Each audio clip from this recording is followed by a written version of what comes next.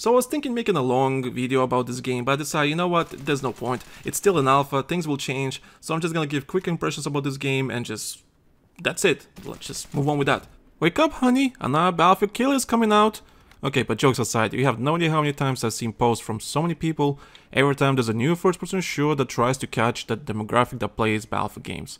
World War 3, Battlebit, Combat Champions, Call of Duty Modern Warfare 219, and the list goes on and on. It's very tiring if you ask me. So we have another one called Delta Force Hawk Ops, the game you're seeing in front of your screens.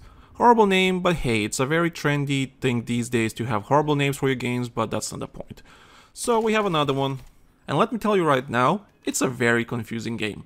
So it's been decades since we had a Delta Force game coming out, so most of you will be forgiven if you never heard of this franchise before, so all the history or whatever some people might think it's important, it's not. Treat this game as something new in the gaming market because none of it matters if you think about it. I did see some comments about the aesthetics about the game, because Delta Force was never known as a futuristic or science fiction type of shooter. It's always been the realistic presentation of the military forces you're playing. It's grounded in reality, and Delta Force Hawk Ops is quite opposite of that. But moving on. Delta Force Hawk Ops is basically a first-person shooter, and it has 3 different modes for you to explore. An extraction mode that is basically Escape from Tarkov, Gray Zone Warfare, DMZ, and so on. You know, those extraction shooters, you know how they work. A Battlefield mode that is basically Breakthrough and Conquest, and they are remastering a single-player game that is called Black Hawk Down, which was a Delta Force game back in the day, like early 2000s if I remember correctly, but anyway, those are the 3 modes that you can play in this game. And I had a chance to play this game before the public alpha is out, and let me tell you this. The game actually has potential, but first we have to address some of the concerns I have for this game. Since the game was announced and showcased to the public, there was a lot of red flags about it. For one, it's being developed by a studio that made Call of Duty Mobile and published by Tencent.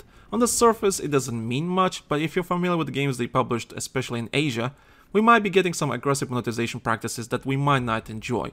But it's not confirmed yet, we don't know that yet, because I do have a feeling they kinda know that these kind of business practices that they are familiar with might not be viable in the Western culture, you know, when it comes to gamers in the Western culture. We will see. Also, many months ago, people that had access to the alpha, they started to notice that Delta Force had a lot of stolen assets. Animations, for example, were identical to the recent Call of Duty games, and I mean actually copy-paste. Gun customization, for example, I don't know if it's something to do with Unreal Engine or some programming assets available for all developers to use out there, but it's almost identical to other games I played before. Some of the skins on guns and vehicles look that were ripped from other games, more precisely Battlefield 2042. And that's the funny bit. The best way to describe this game is basically Battlefield 2042, but better. Yeah, so Delta Force, it's actually a really good game.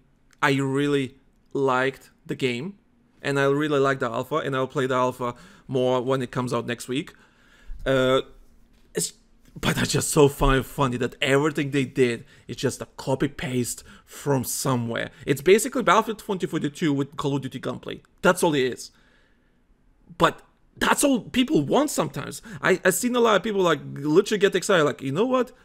This looks very familiar, clearly ripped from somewhere, but damn it, that looks good. It looks fun. It is. It has its own... It's a very generic shooter. Yeah, it's very generic. I don't think it has that... I don't know what to call it. What you're referring to is probably what it's going to be. A flash in the pan. Almost identical modes, even the names like Hazard Zone or Hazard Operations. Guess which one is from Battlefield 2042 or Delta Force Hawk Ops. Gameplay loop is almost the same as any Battlefield game. Menu and HUD elements are almost the same. Specialists are back, and to make things even more funny, they have their own cringy lines like Battlefield 2042 did. Isn't it really interesting though, how like we have that concept in our head that we've both said, like, you know, I agree with you. I think some of the voice acting is really corny, and I find it hilarious. Oh, no cap, no cap. One of the characters literally says no cap. I'm not kidding. I just find it hilarious because we know it's being developed by a Chinese development team. So there is obviously a barrier there between a large group of what this game is being pitched to versus the people that are making it. And the reason why I keep saying it's a better Battlefield 2042, it's because it is. It feels like the game that Battlefield 2042 wanted to be originally. Breakthrough mode that we have in alpha, well designed. Flow of the maps is fantastic. Gunplay is very satisfying. Gun feels like guns, and they don't feel like pea shooters from Battlefield 2042. And I want to play every gun they have in the game. Movement is fast but grounded. It's responsive, smooth transitions between, you know, sprinting and shooting feels good. I don't feel like I'm floating in the air.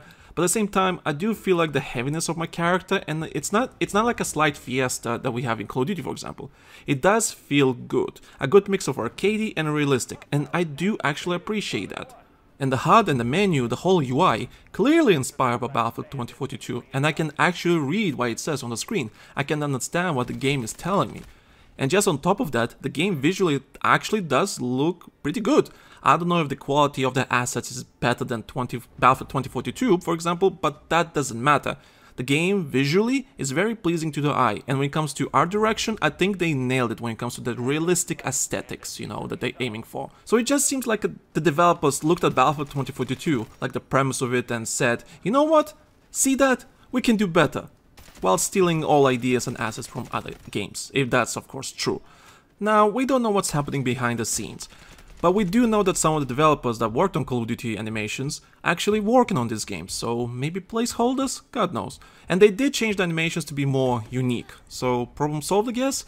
Of course, there's other things that needs to be addressed before any legal teams will start snooping around this game, but overall, Delta Force Hawk Ops is a good game with a lot of promise, while it's Hawk 2ing on other games at the same time. Developers that are making this Delta Force game clearly have some talent behind it, they have a vision, whether that vision is correct or wrong, but they stick to it, which is quite important these days. They build an amazing foundation for the future, and honestly, I'm kinda looking forward to the full release, because I do think this game has a better chance of surviving in the long run, even when the next Battlefield game is finally announced. But it just all depends what they do in the future if they make the right decisions going forward. Because the game itself feels amazing to play. There were no problems with the server. Well, sure, they might change as the full release happens, but positive signs so far, the servers were stable. The modes they have in the game are different and unique from each other. You have your extraction mode, your battlefield mode, and a simple single player if you feel like reliving the early 2000s, you know. And it's a free-to-play.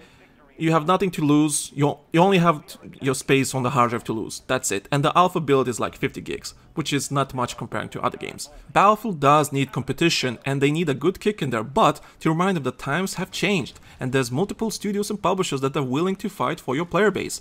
Some might succeed, some might not, but eventually there will be a studio and a publisher that will succeed. You can't just rely on your brand anymore, you have to catch up with the current times, and there's a reason why all the biggest shooters out there like Fortnite, Call of Duty, Apex Legends have their own resurgence game modes now as a good example.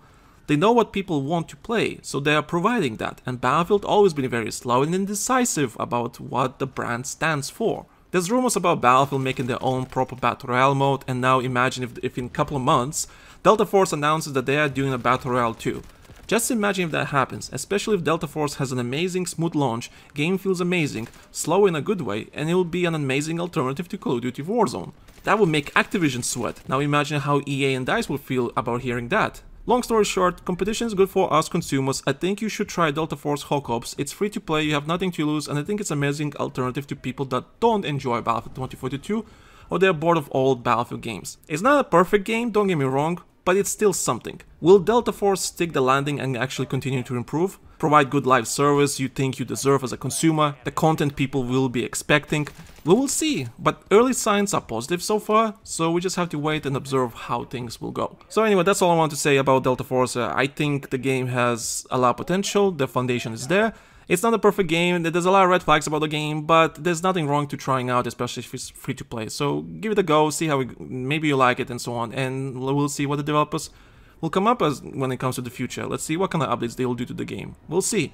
So that's all I want to say. So my name is Tom, also known as the Lanky Soldier. I hope you enjoyed the video. Go check out my podcast and Patreon because we have some amazing content there for you. Don't be a douchebag. Have a good day.